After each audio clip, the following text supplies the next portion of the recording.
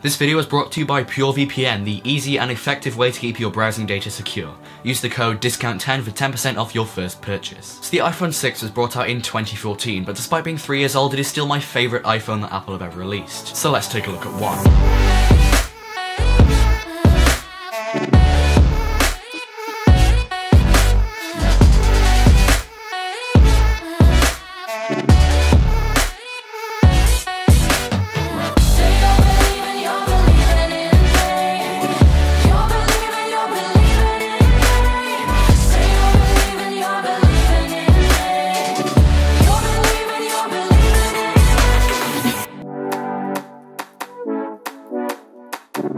So there's a number of reasons why the iPhone 6 is still my favourite iPhone of them all, even after the release of the iPhone 10. And first of all is just the design, because it was the cornerstone for all future Apple designs. The design of both the iPhone 6 and the iPhone 6s really brought together what Apple used to be about. It's sleek, stylish, and brings together the best of what you'd expect from a phone. The all-aluminium construction and the rounded edges all around the phone give a less grippy feel than the iPhone 5s, but it creates a more premium feel. Because the design from the iPhone 6 hasn't really changed through the 6s, 7 or 8 that much, it still feels like a newer flagship rather than a phone from 2014. And this is down to its weight at 129 grams, which is comparable to the iPhone 8's 148 grams, and personally I find this to be the perfect weight to body ratio. Surprisingly, this phone is actually just over a millimeter thinner than the iPhone 8, which is down to its lack of a glass back. But of course, being made from metal, you don't get wireless charging. The screen of the iPhone 6 is another aspect that hasn't really changed through the iPhone 8, but obviously with the iPhone 10, that is a bit of an upgrade. And the fact that it hasn't changed is a good thing. The screen itself is a 4.7-inch IPS LCD panel with a resolution of 750 by 1334, giving the phone a DPI of 326. And the screen we see here is perfectly acceptable in today's standards, and in terms of colour representation it is great, and the same goes for viewing angles. It's not the brightest compared to the iPhone 8 or the iPhone 10, but it is good. And if you're the type of person who loves the Force Touch as a third dimension of movement, then the iPhone 6s would also be another great option. Performance is another place where this phone surprisingly holds up really well and doesn't disappoint. Inside we have the Apple A8 CPU paired with 1GB of RAM. Whilst it may not be the highest spec sheet we've ever seen, especially with that amount of RAM, it does perform really well. And personally I use the iPhone 6 with the latest developer software on board, which unusually actually seems to improve the performance through each minor upgrade. In general daily use, this phone fits my uses perfectly. It's smooth, snappy, and shows only minimal signs of lag. Multitasking between different social networks and Spotify works perfectly well,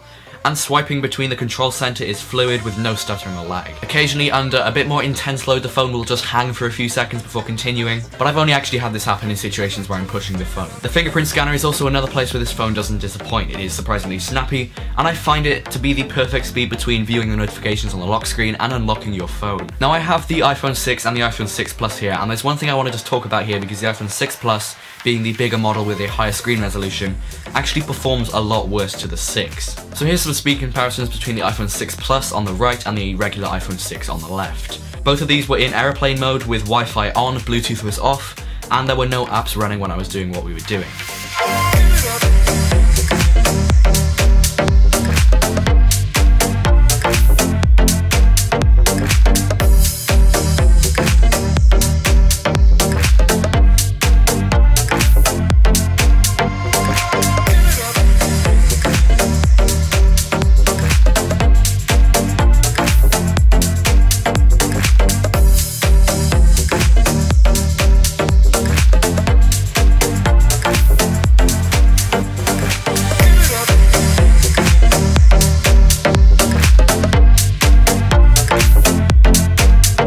You can just see the animations on the 6 Plus are a lot more stuttery, and that is something that I don't really understand, because this phone honestly would be the perfect phone for me to use, but because of the stuttering that it gives, I find myself using the regular 6 over the 6 Plus. Unfortunately, the cameras are another place where this phone falls behind in terms of performance. On the rear we have an 8-megapixel f2.2 camera with a focal length of 29mm. Whilst the photos when you take them in the camera app may look decent, as soon as you start zooming in you'll notice a lot of grain, and the photos themselves just don't look all that good. They may be okay for social media sharing or Snapchat, but honestly I found that the camera on this phone really is lacking, and that's something where the 6S comes to improve it, or even the iPhone 7 comes to make it a hell of a lot better. In terms of video quality, we can shoot 1080p at 60 frames per second on the rear, and 720p 30 frames per second on the front. We've got an NFC chip for Apple Pay, which I find myself using a hell of a lot now, and a lightning port, and as well a headphone jack. You know, like one connector you need to use that nice pair of headphones that you've got without a parade of dongles. And finally is the battery life. So inside we got a 1810 mAh cell, which unfortunately on the regular 6 drains pretty quickly and doesn't charge up all that quickly either. Luckily the 6 Plus, despite its flaws in terms of software, does last a lot longer on my daily usage, which is why I find myself using this phone over this phone, but I'd always recommend keeping a portable battery on you or even a charger. So what is the bottom line then? Is this phone really worth buying after 3 years of it being out? Well, quite simply, yes. This phone is and has been my daily driver for almost 2 months now. And if you're looking for a fairly cheap phone that will perform well, look good, and be able to cope with moderate to heavy use, then this will definitely be the phone for you. Whilst its cameras may not hold up to anything like today's standards, the iPhone 6 to me is still my favourite phone from Apple. It was the cornerstone for the basis of the iPhone 10, the iPhone 8 and the iPhone 7, and was a real turning point in the development of iPhones. So thank you guys so much for watching, and I will catch you guys in my next video. PureVPN is the simple and effective way to keep your browsing data private. With dedicated antivirus and malware softwares built in, PureVPN adds an extra layer of security and encryption to your browsing experience. Compatible with over 20 kinds of device and with browser add-ons with 750 active servers, PureVPN definitely gets a recommendation from me. Use the code DISCOUNT10 for 10% off your first order.